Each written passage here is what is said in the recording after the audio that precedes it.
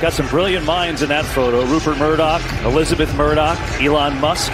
Last night at the Super Bowl, Elon Musk sat next to Fox News owner Rupert Murdoch, and they looked cozy in those seats, and those hot dogs, damn, they look good. But what were they talking about? You might be surprised by the answer. You see, they have some things in common. They're both non-American born, they're both billionaires, and they both control the media. But Musk has positioned himself as a rebel against traditional media and an advocate for exposing political bias and censorship. And Rupert Murdoch and Fox News, on the other hand, are classic or quintessential traditional media tycoons. So what exactly were they talking about? Is Elon going to try and buy Fox to get more power? Are Elon and Rupert discussing who the next president of the United States should be, and should they support them? I didn't know the answer, so I turned to Twitter and I asked, and I got 3,000 replies, and then the craziest thing happened. Elon Musk himself actually replied with this, telling us what they were talking about. He said Dogecoin. Dogecoin shot up 5%. The tweet's now been seen 7 million times.